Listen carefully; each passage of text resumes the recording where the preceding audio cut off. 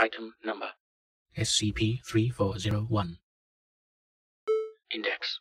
Anyone fancy a cup of jade? Or maybe some earl or jasmine?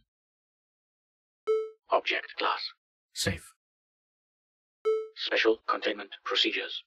SCP-3401 is contained in a standard anomalous item locker. Description.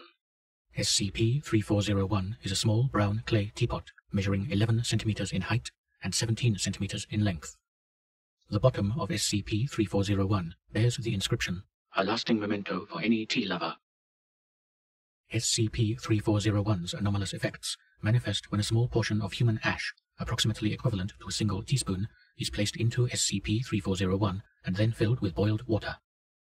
Ashes placed inside SCP-3401 will begin to infuse with the boiled water in a manner consistent to fermented tea leaves. The water will experience a change in color and gain a particular scent depending on the ashes. After 2 through 3 minutes, the water inside SCP-3401 will take a quasi-liquid form, coated in a thin, clear membrane consistent with vegetable oil. In this state, the resulting brew will resemble a miniaturized limp human body, resembling the individual whose ashes were used. SCP-3401-1. SCP-3401-1 instances are intricately detailed, portraying minor features of the individual, such as finger or toenails, hair, and wrinkles. SCP-3401-1 will behave partly as a single liquid mass, separating only when manipulated feasibly by exterior sources. Closer examination of SCP-3401-1 instances reveals a faint sound emanating from them, resembling a heartbeat. SCP-3401-1 may be drunk, and is often described as having a consistency similar to hot tea and watery jelly. SCP-3401-1 each have their own distinguishing taste, depending on the ashes used, always being a complex mixture, including but not limited to average tea flavors. In all cases, SCP-3401-1 instances have been reported as also having a flavor bearing similarities to the respective person's cause of death. Sample list of reported flavor correlations. Allergic reaction to almonds. Slight nutty taste. Death by burning. Smoky. Drowning. Sea air and fish. Homicide. Decaying wood, iron, and compost. A mixture of ashes to brew SCP-3401-1 is possible. However, the produced instance will appear as a physically deformed fusion of the respected bodies, and is described as tasting of blood and various other bodily fluids. Access log. Partial testing log 3401. Cremated individual details.